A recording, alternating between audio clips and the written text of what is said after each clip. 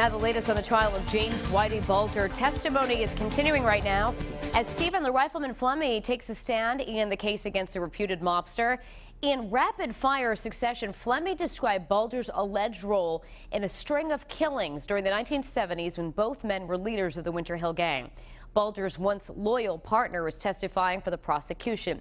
This morning, he detailed multiple killings he says Bulger was involved in, either as a triggerman or a driving force. We're following all this testimony. We'll bring you a full report of the day's court proceedings tonight, starting live at 5.